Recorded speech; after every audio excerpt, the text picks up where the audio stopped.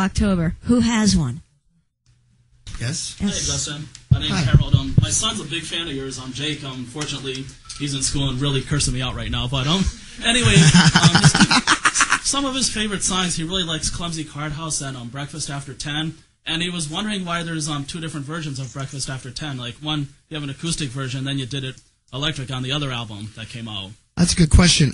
It's kind of the music business, you know. We put out the answers independently, you know. So I basically went into a studio and borrowed money from my mom and dad when I was probably like 16, and started recording that album. And it was acoustic and fun and nice. And then when we got signed to Universal, they really thought it had potential as a single, but they wanted us to re-release it and record it and beef it up, make it a rock song, add a second verse, you know, that kind of thing. So I was like, hey, I'm game. That's totally cool, you know. And now I've played the song so much that you know what I'm saying? But it's one of those songs that I've been playing since I was probably 14 years old. So it's gone through so many. It's like building a house, tearing it down, building a house, tearing it down. But they're two different versions, and they both have pretty different feelings to them each time, you know. So did I answer your question? Well, what was the story behind Breakfast After 10? I was actually going through a breakup in high school, like everybody goes up through breakups, and I was driving down the highway with my friend, and I had my first car. It was a Volkswagen Rabbit, you know those like convertible ones, like from Can't Buy Me Love, you know those. Never mind. Anyway, I was so hung up on this girl, and I was like, dude, what do I do? You know, I was in my first apartment. This is my new roommate, and he goes, man, just make her know how it feels to miss you. Don't call her. Don't ever call her again. Wait till she calls you. Because I was one of those obsessed people, like, you know, and he was like, just make her know how it feels to miss you. And it stuck in my head. And then I just went home and I wrote that song probably in like 30 minutes, and I came out and I was like, Jeff, man, thank you. And he goes, for what? And I was like, you just gave me my chorus to my first single ever, you know. So that's, you know, it's a breakup song. It's a cutesy little breakup song. But on Consent to Treatment, you know, it's a little bit rougher, you know. Yeah. Got another question over here. Did she call you? Who? Oh yeah, she called me. Forgot all about it. Yeah. About 2 months later, she called me when that guy didn't work out, and I said,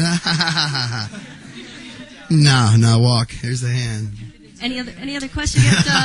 We got one over there, and we'll do this one first, and then we'll go over there. All right. Hi, Justin. Hi. My name is Kathy. Hi, Kathy. On your DVD, where you talk about what the songs mean, the Calling You, I believe, you say it's about a woman who helped you through a very rough time, right, but then left because of some of the addiction issues that right. you had. Have you ever spoken to her since that time? No, we don't speak. Not at all? It's better that way, because I'm just in I'm a complicated guy, you know, and I don't want to confuse anybody's life. I don't want to mess up anybody's life. People move on. People go on with their lives. And I don't want to be that dude 10 years later going, hey, how are you doing? And then start these things up again. I'd rather leave it alone and for her to be happy and go on with her life, you know. So I just choose to leave that alone, you know. So, yeah. You're in high esteem for that time she was with you? Yeah, it was a great friend, you know. It was a person that was very, very, how do you say, supportive in every way. You know, it was a kind of a person that even when I would come home 4 days on methamphetamines, she would make sure that my heart was okay. That's love. Yeah. Or call the doctor and say, you know, should I take him in? I'm being serious, you know, like, should I, you know, that kind of thing. Like, really cared, you know what I'm saying? Well, I was just a total selfish beep, beep, beep, beep, beep, beep, beep. You know? Got another question over here, Justin. I was just wondering, how did you kick your addiction? I don't think an addict ever kicks their addiction. I think it's a day-to-day process, and you have to go through it and kind of look at it at face value. You know, I will say that one thing that I did do was when I got my second, I got dropped from Universal. And got really heavy into stuff. And when I got a second chance and I met that guy right there. That guy being my manager. Paul, your manager? Yeah, he changed my life for the best. And so he's a good guy. Yeah. Give a hand. All right. Okay, one more question, and So I mean, and he works for me. So I mean, I don't want to let him down. I don't want to let my band down. I don't want to let the 16 employees that I have that go on the road with me down.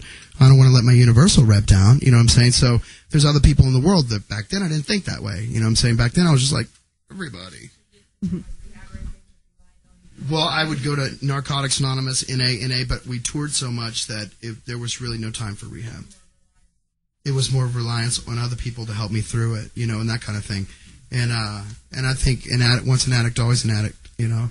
And you'll make mistakes, you'll fall down, you'll get back up, and you'll go through life happier. Now that I have a daughter, it's like, whatever, drugs, whatever, you know, that kind of thing. So, yeah. Another question over here.